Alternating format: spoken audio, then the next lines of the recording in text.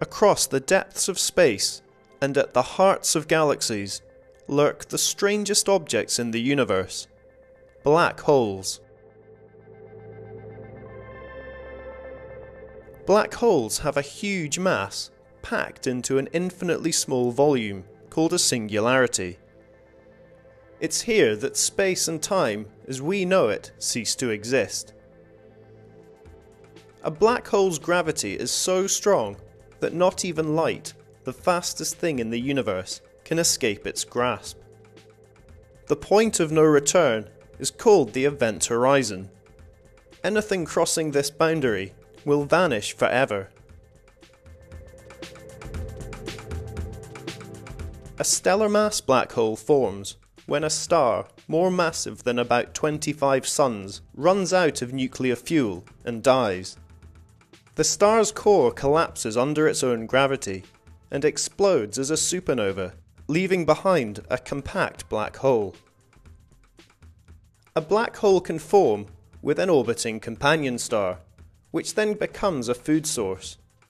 The black hole sucks material from the star, which helps it to grow. Scientists are unsure how supermassive black holes form at the centre of galaxies, including the Milky Way. One theory is that they start out as stellar mass black holes and grow over time. They consume nearby stars and gas, which are plentiful at galactic centres. Another possibility is that when two relatively small black holes collide, they eventually combine to create one supermassive offspring. But colliding galaxies could also be responsible. When they interact, violent tidal forces tear the galactic disks apart.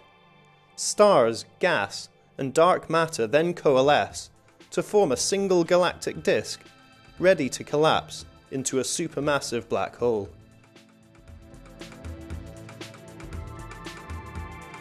Although black holes don't emit light, scientists know they exist by observing their interaction with nearby matter. They do this by measuring visible light, X-rays and radio waves emitted by objects like stars and gas clouds near a black hole. In this animation, a star ventures too close to a black hole. Its gravitational pull tears the star apart.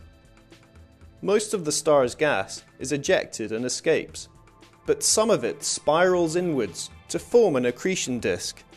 This is the celestial equivalent of water spiraling down a plug hole. These disks can be superheated by the force of the black hole and emit electromagnetic radiation before they're devoured. If this radiation is detected by a telescope, it's a telltale sign of a black hole. The matter within accretion disks can sometimes be accelerated to super high speeds over the poles of a black hole. When this happens, something paradoxical occurs.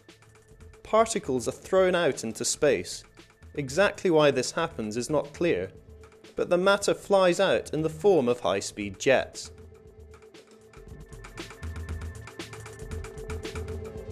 This simulation shows how background stars would look to an observer orbiting a black hole. As distant stars approach the event horizon, their light becomes distorted. They appear twice on each side of the disk as they spin around it. The light bends because the black hole's immense gravity deforms the fabric of space-time that the light travels through. Although anything that goes beyond a black hole's event horizon gets destroyed, this simulation shows what it might be like to freefall into one. At first, you would feel weightless, but as you get closer to the black hole, you would experience intense tidal forces stretching you apart. Once beyond the event horizon, the light of the entire universe appears as a bright ring, before you quickly vanish forever into the singularity.